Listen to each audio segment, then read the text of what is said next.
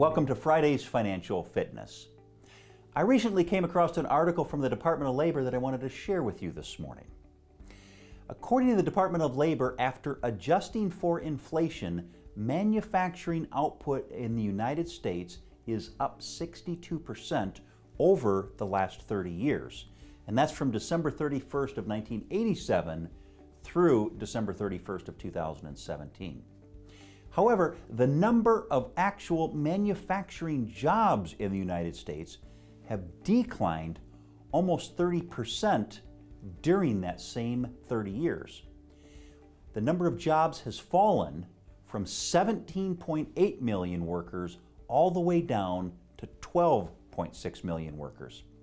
As you can see, factories have become more efficient, but that has not necessarily meant more jobs over the last 30 years.